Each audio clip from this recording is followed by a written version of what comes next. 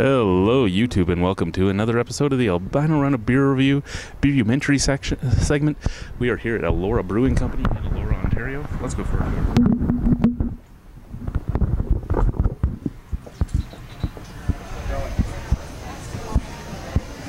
Good day, Matt. Good day, welcome. How you doing? I'm great. How about yourself? I'm good, thanks. You want me to show you around? Yes, please. Okay, awesome.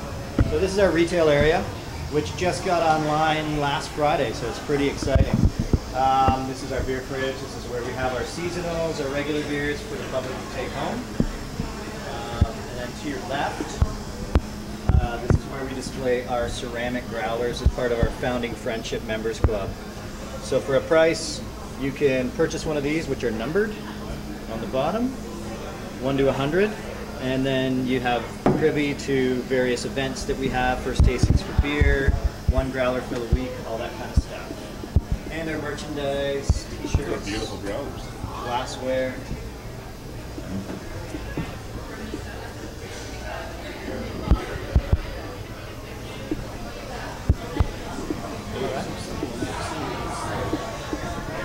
So moving into the ground floor dining and bar area, we have a bar with 8 taps, 4 of ours and 4 guest taps. Seating for about 60 people down here. Come on in.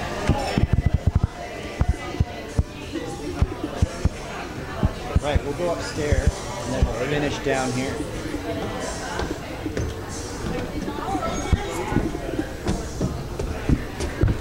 So is the plan always to have 4 of yours and 4 guests? Or?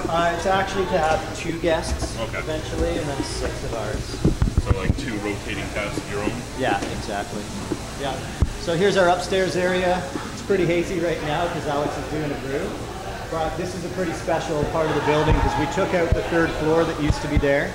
And there were tin ceiling tiles on the ceiling here, and we took those and put them on the front of the bar and decorated the bar with the old trim and baseboard that we found up here.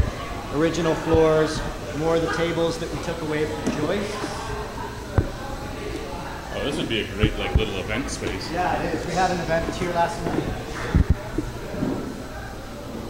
Mezzanine at the front, so you can see down the retail area.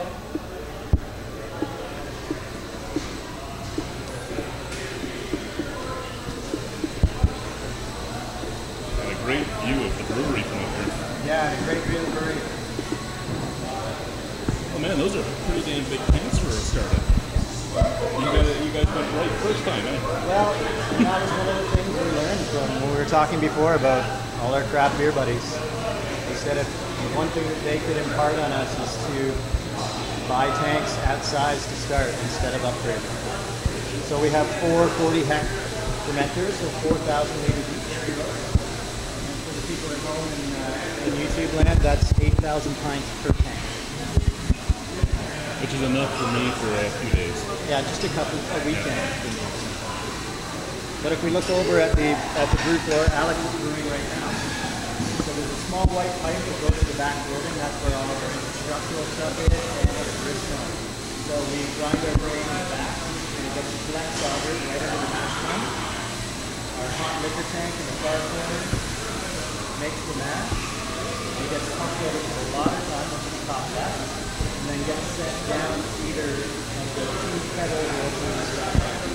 So it's a pretty cool system. It's gravity fed down there, but we can actually do particle brewing where we can make a really sort of imperial style mash and then split it into 2 to have 2 different styles of flavors that have run through.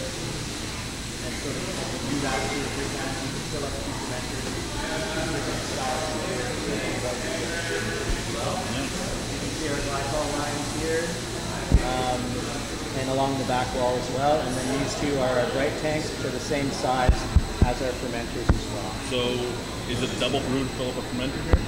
No, that's actually, those tanks are 10 hex, so it's 4 brews to fill 1 fermenter. Yeah, he's doing it, but it's pretty cool. So if we do the particle style brewing, all it really is 2 main brews with particle style.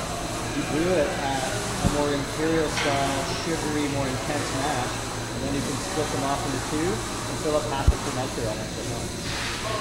So if you do it right, it can be done it can be done very efficiently.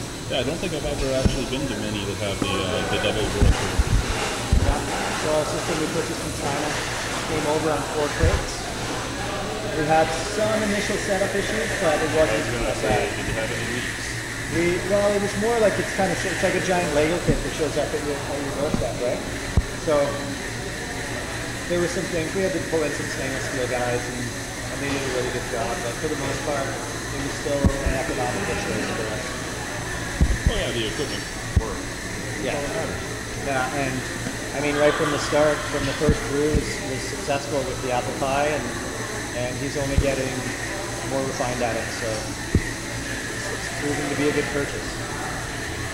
And so you have is that your bottle or I'm blind and all? No, that's okay. That's our keg cleaner down there in the center of the floor there. So all the it's a pretty wet system, so it all sort of spills out on the floor and into the drains. And over here we have the HDP double bottle filler right over here.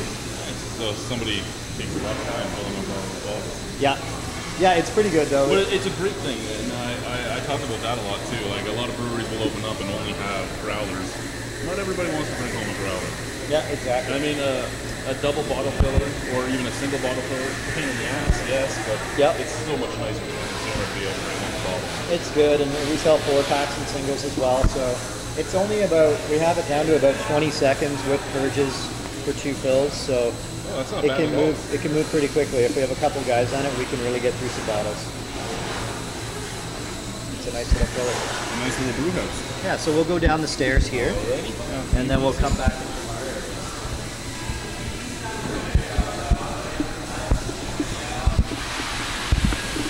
Oh, so much nicer down here. Yeah.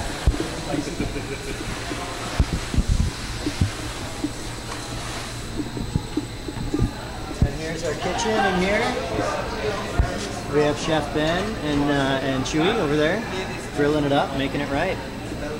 A lot of our storage, etc., is downstairs, and our water systems are down there as well. And then there's Full Circle.